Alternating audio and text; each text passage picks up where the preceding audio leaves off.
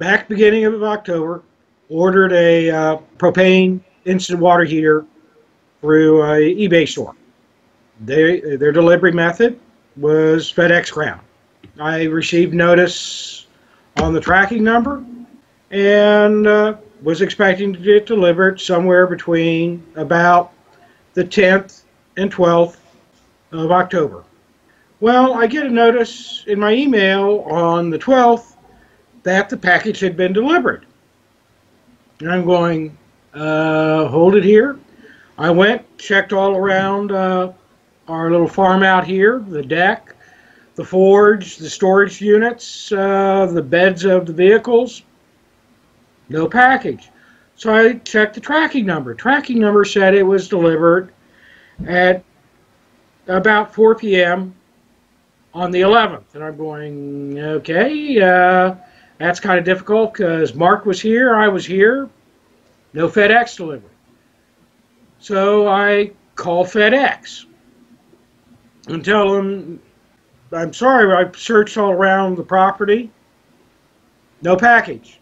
They said, well, it could have been, there seems to be some trouble finding your location. Have you checked with your neighbors? I said, let me give you call you back in a couple hours. Went, checked with my neighbor across the road and up the road, and nope, nobody received a FedEx package. And actually, nobody had seen a FedEx truck. So I called them back, said it isn't there. And they said, no, it got delivered to your address there in Gaffney. And I'm saying, look, I've checked with my neighbors. Nobody's received a FedEx package in the last several days. Know these people, they're good people, and we look out for each other. They said they insisted. So they started investigation. They said, well, we're going to investigate. Give me a customer service representative to contact and open up a investigation, as they say. And they say, give us 24 hours to investigate. This is on 12 October, or actually about 11 in the morning. So next day I call them back, and obviously I get a different customer service rep. So I talk with them, and they're going through it, and they said, hold it, according to this, what I'm seeing here, it's being held in the Charlotte terminal. I said, okay, that's interesting. Let me get them on the line, and meanwhile, they're going to try to track down this customer service rep. So I start having a conversation with the manager in Charlotte and find out they're not holding the package. The package was delivered to an address up in northwest Charlotte. Matter of fact, it's an address I used to live at 5 years ago, and I moved, and I had actually not received a package at in over 7 years. And she says she's going to get the driver to go back up there, see if the package is still there. Meanwhile, this customer representative is assigned this matter, gets on the line, says, no, we show the package absolutely got delivered to you in Gaffney. And I'm going, I just sat there, let him dig his hole, and I finally said, I was just talking with the manager in Charlotte. She tells me they delivered it to my old address in Charlotte. I really don't appreciate being told a different story. He hems and hums and actually goes to insist for over another 20 minutes that, no, we delivered the package to my address here in Gaffney. And I'm going, no, you didn't. And meanwhile, him not knowing that the manager in Charlotte is still on hold, listening this, and said, I sent a notification yesterday.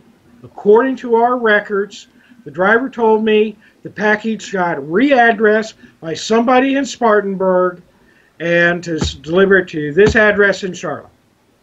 And actually, meanwhile, find out as part of this and actually getting into the full tracking system, all this was available. If I had actually been a little bit brighter on my side, this was all available online as to the details of what happened with the package. They said they attempted to deliver it to me on Saturday the 7th. Okay, I admit I wasn't here. But they said the address didn't exist. which I told him I find interesting since not even 2 weeks before, I think at that time it was 11 days before, you had just delivered a package for Mark, and then not even, and I realized towards the end of the conversation, 4 days before, you delivered a package for somebody else out here on the farm named Ike. So you know, how did our address all of a sudden disappear and not exist? And of course, they can't give me an answer. And they say the only way this is going to resolve is file a claim. And then tell me, oh, by the way, we're not going to pay for your time and trouble. We're not going to contact the seller and tell them what happened and step up to the plate and pay for the replacement unit. So I have to go through all the eBay, PayPal, you know, and it's really not fair to this, you know, this seller on eBay. They did right, you know, they didn't mess up. They're getting penalized for it, both on their reviews and on. Meanwhile, FedEx isn't going to do the right thing. So look, we blew it. Here, we're going to pay for the, you immediately pay for the replacements in our records. We screwed up, and it is in their records. We screwed up, and pay for an expedited delivery. They're not going to do that. And I said, so they made me file a claim, which I did. Of course, I find out only the shipper is going to get reimbursed out of this deal. Not the seller, just the shipper. Not me, just the shipper. Saturday, I had to be out and about, and I come home, collect the mail, and I see FedEx. Open it up, and there's that check for $117.02. And I've actually communicated with the seller, and they actually got reimbursed also. So FedEx did what they said they don't do. They apparently figured in their ground shipping cost, their normal ground shipping cost, and added that into it. So, which was about, you know, another $27. Is the water heater itself was only just over $90 with the warranty program. FedEx, thank you for stepping up to the plate and fixing it. I truly appreciate it. Let's not try to do this again.